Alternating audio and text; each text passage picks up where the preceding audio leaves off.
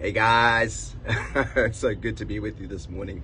I am Lesedi Williams, used to be one of Oxygen Life's elders, and last week got sent out to plant a church here in London, UK.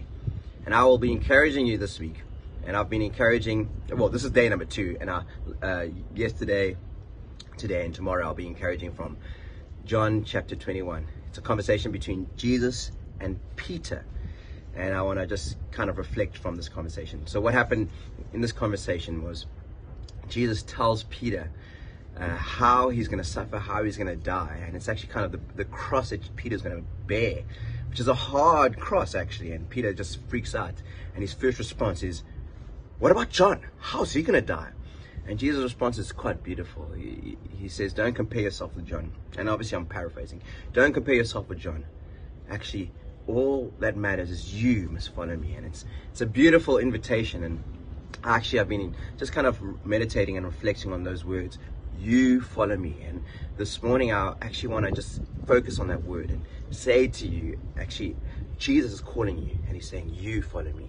And actually this morning, the encouragement is, you follow me. His call is an expression of his grace to you.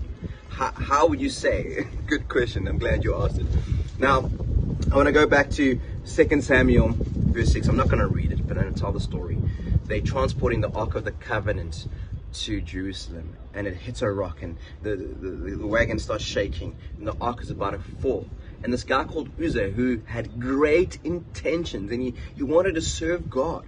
And how did he serve God? He wanted to make sure the Ark doesn't touch the ground. So he feared God. He honored the Ark. And so he reaches out his hand, and he covers, or he holds up the Ark. And it's amazing. It says that God gets angry, and he breaks out against Uzzah and kills him. This is actually quite mind-blowing. It actually blew David's mind. And how could this happen? And you know, the interesting thing is that, you know, we are broken people. We have all fallen short. Therefore, we can't participate in holy things. We can't do these holy, godly things. Like in ourselves, we weren't allowed to approach God. And even as Uzzah approached God, he gets killed. You try to serve God, he gets killed. We can't.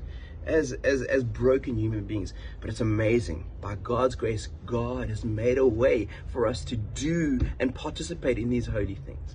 And actually, this is what we see in Jesus' call. He's going, the way has been made open. You follow me. It's an expression of God's grace that we can experience such favor that before us broken human beings that deserved hell. That's what we deserve. We deserve to be punished and suffer for eternity. But something's changed because Jesus took his cross and he carried his cross for us, and he paid for our sins, and he made a way for us to accept his invitation. Sorry, this door's opening.